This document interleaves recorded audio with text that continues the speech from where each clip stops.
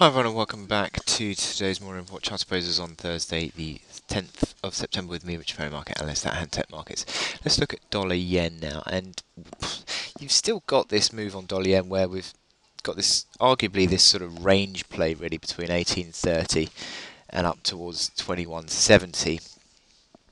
And it's fairly uniform in its movement. Actually, it's sort of you had 4 up days, 5 or 6 down days, I suppose, and then you've had 4 rebound up days again. Momentum indicators not really that helpful, I don't think, on this chart. It's sort of neutral-ish. I mean, because of obviously the volatility in this, you've seen the stochastics pick up, but again with the big overhead resistance coming in at 2170.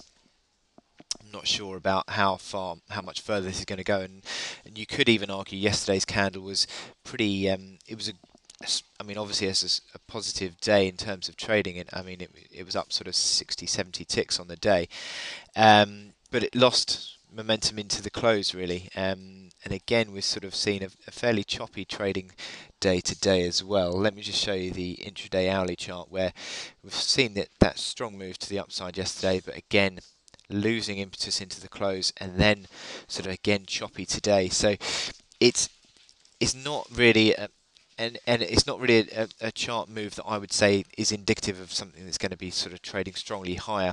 You might get a little bit of a retest of that high 2120 today, but I would say that this is pretty much of a range trade. It is a big range trade, you would argue, sort of 1830 towards 2170, which is sort of 340 ticks.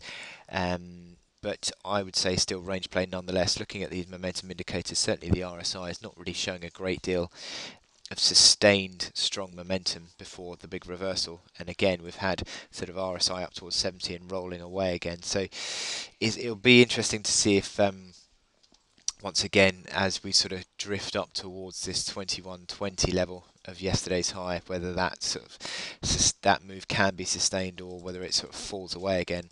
I think dollar yen is, as I said, a range play that is quite difficult to call. But obviously, we've had these 4 days in a row. But again, it seems as though it's maybe sort of beginning to lose a bit of that upside strength. But it's yeah, there's no really any decisive signals coming out of dollar yen from a near to medium term basis, and for now it's sort of drifting up towards that range high again, but I don't think it's going to necessarily break out.